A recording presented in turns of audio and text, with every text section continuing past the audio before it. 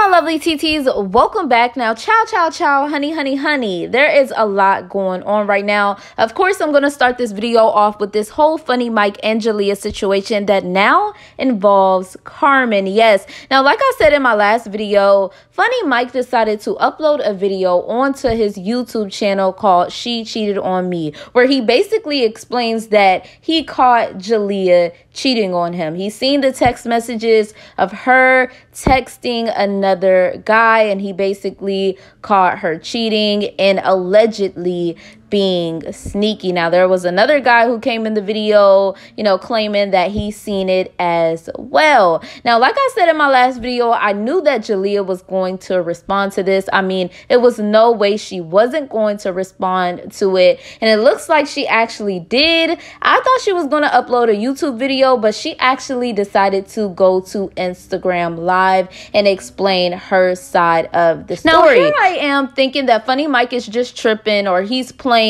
you know what I'm saying, or he took the situation wrong, that Jaliyah didn't actually cheat on FunnyMike. But Jaliyah actually hops on Instagram Live and says that she didn't regret anything that she did, basically insinuating that yes, she did cheat on FunnyMike, or she was texting somebody else, and that fans are acting like FunnyMike wasn't the first one who started to cheat on Jaliyah. She's been through so much with FunnyMike and with the relationship and with him cheating on her that she just doesn't care at this point. She also mentioned that, she could have exposed FunnyMike a long time ago. This is one thing that she has did, versus all of the things that FunnyMike has did to her. But she didn't fail to mention that FunnyMike actually was texting Carmen at one point, and she said that she wonders what FunnyMike and Carmen was actually texting about. Now, of course, I know Jaliyah knew that, all of the blog and tea pages was going to catch a hold of this and start posting it and start wondering, like, what the heck was Carmen and FunnyMike, texting about? So, of course, this was posted onto the Shade Room Teens. And that's when FunnyMike decides to actually go on Instagram Live and clear up the rumors. He said that there was nothing going on between him and Carmen. They were only texting about business because she wanted him to be in one of her videos. But then during the end of his live, he actually calls Carmen a dog, which was very disrespectful. At first, I thought he was talking about Jaliyah, but, then it later on came out that he was actually talking about Carmen. That's when Carmen actually decides to go on Instagram Live to clear up all the rumors. She said the same thing, that she was only texting FunnyMike about business. She said that she actually hit up Jaliyah first just to make sure it was okay with her and to let her know that she was going to hit up FunnyMike strictly on business. But she didn't like the fact that FunnyMike disrespected her in the live that he had just went on. That's when she added FunnyMike to her live, and he basically said that's just the way that he talks. He didn't mean no harm by it. He didn't mean to be disrespectful to her. That's when Carmen tells FunnyMike to just post the text messages so everybody can see that there was nothing going on between them. FunnyMike said that he didn't have the text messages anymore, and Carmen said that she was going to post them. That's when she got off of Instagram Live. Now, moving on, now Corey is getting into this whole situation. Now he's trying to come after FunnyMike for being disrespectful to his girl Carmen. Now Corey and FunnyMike are beefing. Now FunnyMike posted to his Insta story a video of the police at his house, and I'm guessing Jaliyah was the one who called the police on him. I'm guessing this because he did say in his video that him and Jaliyah was still living together. I guess she doesn't want him there anymore. But then he posted the post from the Shade Room Teens where basically Corey was going off on him, and he put a song with it called Clown AN, basically insinuating that Corey is a clown. That's when Corey posted to his Insta story, and he said, "Dude, you know how I'm coming. You know about me. Don't let these little fans boost your head." Carmen actually posted the text messages between her and FunnyMike, basically showing that, you know, this whole situation that they had going on or that they were talking about was only about business, nothing more, nothing less. Now, of course, a lot of people was going to assume what Jaliyah was saying about Carmen was true, like Carmen said in her Instagram live, because we all remember what happened last year between Nique&king, where Nique basically posted to her Twitter exposing King and Carmen for meeting up or talking or messing around with each other. I can't remember exactly what she was saying, but she was basically insinuating that Carmen and King had something going on the low. So of course, when Jaliyah said this, you know, this actually made sense. A lot of people was like, okay, Carmen is out here trying to take people's mans.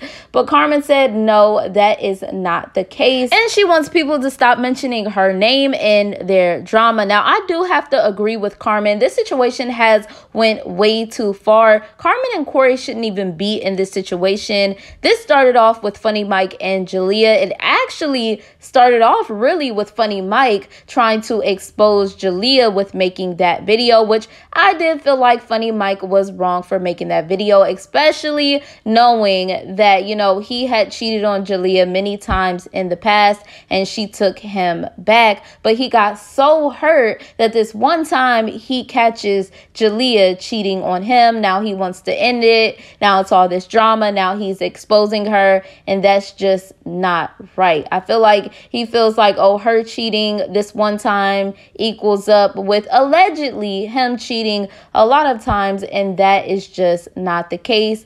Now the situation has went way too far with Jaliyah mentioning Carmen and then Corey getting into it. Now he's beefing with Jaliyah, Carmen, and Corey. So like I said, you know what I'm saying, FunnyMike, if he really felt some type of way about Jaliyah cheating on him, he could have just left Jaliyah and left the situation alone and let everybody know later on that he was with somebody else and, you know, things ended between him and Jaliyah. But as far as him trying to expose Jaliyah, it definitely backfired on him. But y'all let me know what y'all feel about this crazy situation in the comments below. Anyways, let's go ahead and move into our girl, Miss Mulatto. Now, lately, I guess there's been a lot of people talking about Miss Mulatto and how she looks older than her age. That's when she decides to set the record straight and post to her Insta story that there's nothing old about her but her money. She said, don't ever play with my face card. Y'all love to be in the blog comments saying how old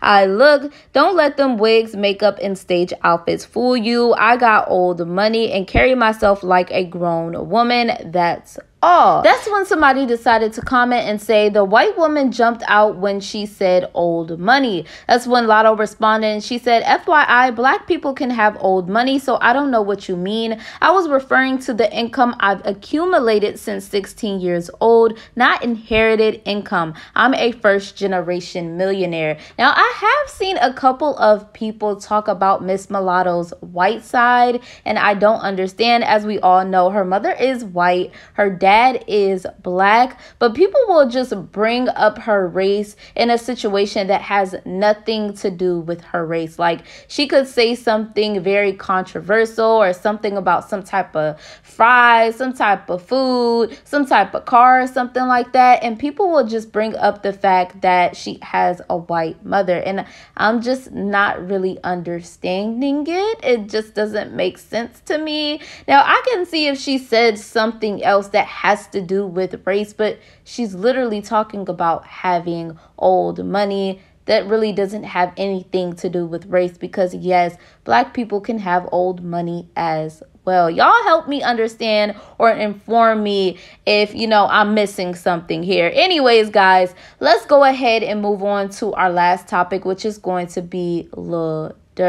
Now, I'm super proud of Lildurk. If you guys didn't know already, he took to his social media a couple of days ago and let everybody know that he will no longer be mentioning DEAD people in his songs, which I think is very great. Well, today he decided to post to his Insta story and let everybody know that he is bettering himself as a person. He said, bettering myself as a person and a a father, putting my pride to the side and standing on all 10 to become a real boss. Like I said in my last video, I'm very glad that Lildurk is not letting any of the antagonizing and people trying to push him to do something actually get to him. And, you know, I seen a lot of the comments in my last video, and I liked what a lot of people was saying. Basically, he has a family to take care of. He has a lot of kids, so he's not trying to go down the wrong path. He's trying to take care of his family